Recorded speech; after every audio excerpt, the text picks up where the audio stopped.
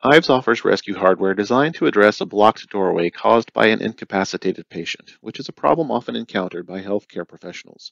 Used in conjunction with center hung pivots, rescue hardware allows a bidirectional door swing in emergency situations. When a patient becomes trapped behind an inward swinging door, the center push lever of the emergency stop can be depressed to allow the door to swing in the opposite direction without causing damage to the frame. Here you can see a rescue strike in operation. The door closes and latches against the stop. The center push lever is depressed to allow the door to swing in the opposite direction, gaining access to the room. This also allows the door to be returned to its intended swing position. The same action is used to release the center push lever.